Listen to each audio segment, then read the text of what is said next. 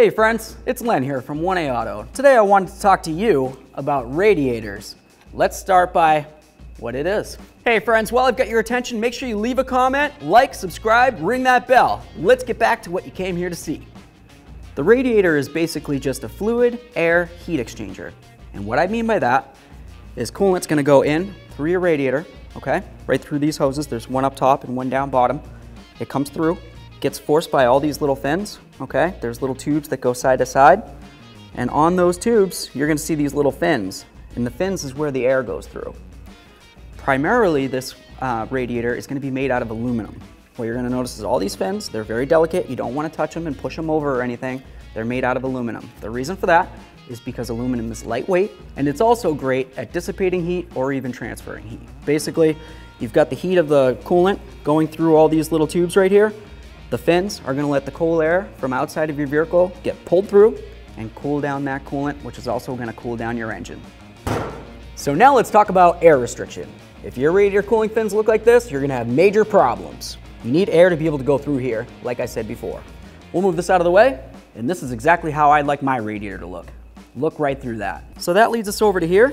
Generally speaking, these tanks are made out of plastic, and that's because it's light, it's easy to form, you can make it look however you want, and this is the area where the aluminum meets onto the plastic tank, okay? Generally speaking, the way that they do that is they just kind of have these little crimpies, and they crimp it over the plastic.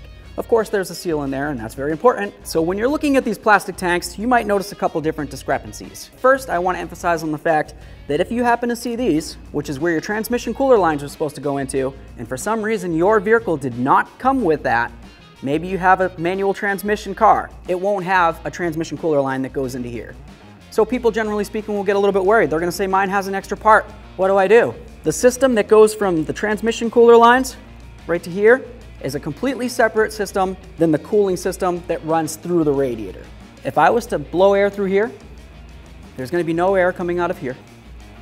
There's going to be no air coming out of here, but there will be air coming out of here. And then of course, if I was to put air through here, it would come out of there and nowhere else. Okay, so now let's talk about how it works. You're going to come right over to the radiator, we'll take a peek at it. This is where your upper hose is going to go onto, and that's where it's going to be coming from the engine / the thermostat area, okay? It's going to come up through here. It's going to fill up this tank in all these channels that you see running parallel to the bench. It's going to make its way over to here, fill up this tank as well, and then it's going to come cycling out through here and then lead its way back up to your engine, okay? So it needs to be able to flow through this radiator.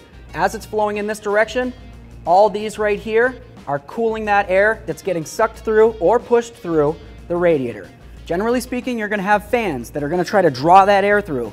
They're going to turn on once your engine reaches that operating temperature. It maybe goes a little bit above, and the car or vehicle says, I'm running a little hot, let's open her up, pal. So what it's going to do, it's going to open up that thermostat, let the coolant flow right down through here, get sucked through all that cool air, right?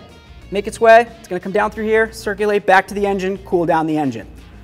What you're going to notice is up top right here, you're going to have your fill. You need to make sure that your coolant is full, okay? This is where you would fill it, and that leads us down to the drain. What you would do is you would just take a nice coolant bucket or whatever you have that you can recycle the coolant with, open this up just like that, coolant will come out safely. Once you're done draining it, you can just go ahead and close that back up. Okay, we made our way outside. It's a little chilly, but we're over that now. Before we get started, I want to make sure that you know that you want to make sure that you're safe, and you definitely don't want to try this at home. We are trained professionals. Let's get started. We've got our radiator hooked up. I've got this set up so it's going to hold pressure a little bit, okay? We're going to see this fill up with water. We're going to come over here. The petcock's closed. Nothing's going to come out of here. This is where I'm going to fill from. And of course, I've got the radiator cap on there and the hose shut. Something that you want to pay attention to is to make sure that there's no water coming out of this or out of this. That's what this demonstration's about. Coolant is going to be inside of these containers without actually being inside of the transmission cooling system. I'm going to put on the hose and let's just pay attention. All right, we're building some pressure here. This is kind of cool. Right now the water's flowing through here, coming through these channels and going right over there. Okay, so as we can see, nothing is coming out of there. Wiggle this around. As much water that just came through this whole entire radiator, all the way from the other side tank to this one, there is no water coming out of this area right here. All right, so what I did is I took the liberty of peeling all these up.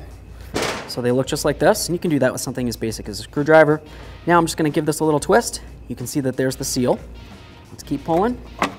And now we can see right inside of this tank. So as you can tell, the transmission cooler unit is a completely separate unit from the inside of the radiator where the coolant's gonna ride. You're gonna see these slots coming down along here. That's where the coolant's gonna get forced through.